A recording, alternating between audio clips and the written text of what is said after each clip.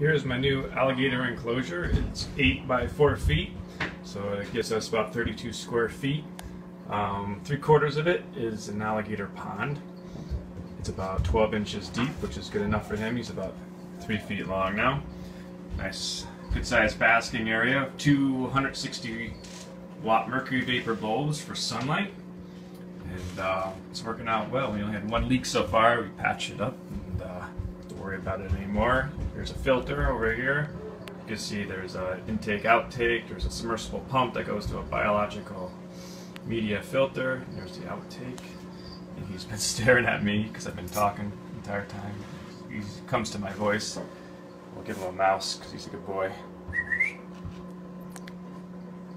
Come on, buddy.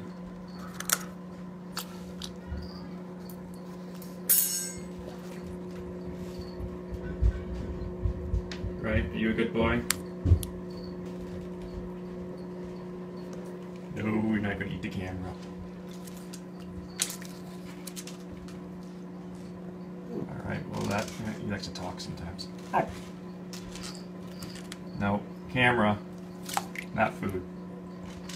So that's my brand new Alligator enclosure. It's working out great.